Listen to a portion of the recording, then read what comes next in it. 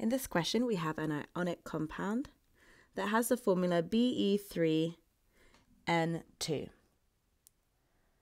Our goal is to figure out how many ions of each element we have in one formula unit of this compound and the name of the ionic compound.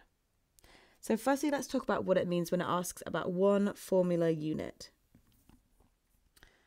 So when we think about ionic compounds, so far we've been showing them in an image as a kind of structure that looks like this, with these alternating positive and negative ions in a sort of lattice structure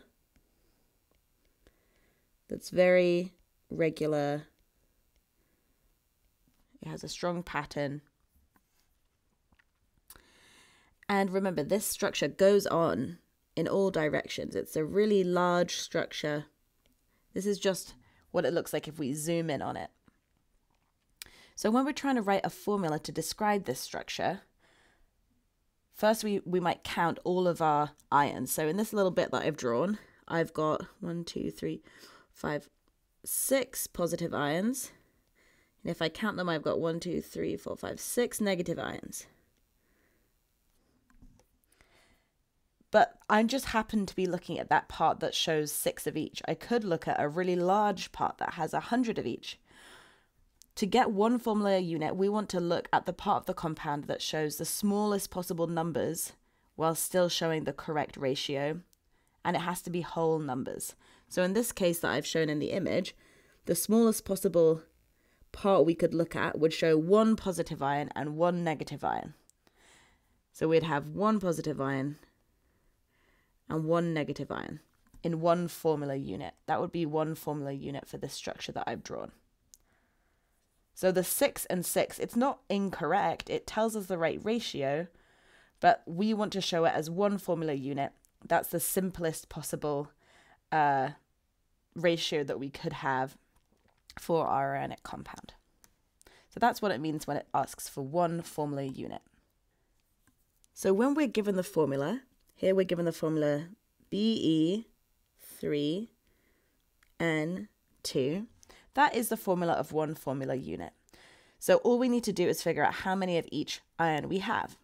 So in one of these formulas, we have the symbol first. So here we've got Be, that's the symbol for beryllium. Then we have the number of beryllium ions or atoms that are in one formula unit. So beryllium has 3. Then we have the N, which is for nitrogen. Nitrogen has 2. So this is really simple.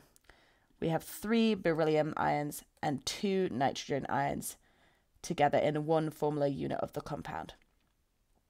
Okay, last step is figuring out our name. So we know that we have the metal name first, followed by the non-metal. In our formula, that's the same thing. So when we're given a formula, the metal is always going to go first.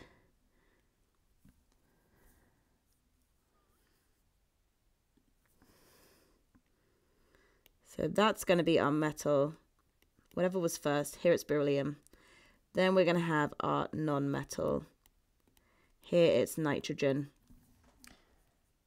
So we don't need to check in the periodic table which one's a metal and a non-metal, because in an ionic compound, they'll be in the order metal and then non-metal. If you're not sure if it's an ionic compound, then you want to check the periodic table to make sure we have a metal and a non-metal. Otherwise, it might be a different type of compound. Okay, so the name of the metal goes first, and remember, it's just the full name of the metal, so beryllium. Then we have the name of the non-metal, which is nitrogen, but we have to change the ending to "ide", so it's going to be nitride.